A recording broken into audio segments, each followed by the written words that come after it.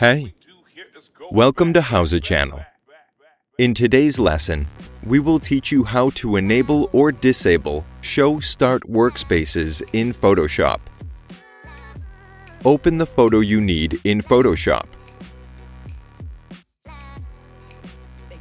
Click on Edit at the top menu bar and select General from the list.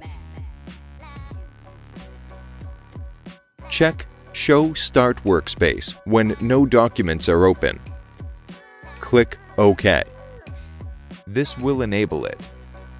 If you want to disable the option, click on Edit at the top menu bar and select General from the list.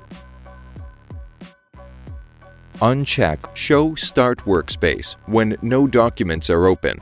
That's it. Thanks for watching the video. Please like it and let us know if you use any of our tips and tricks. Subscribe to our channel. We upload new tutorials every day. See ya!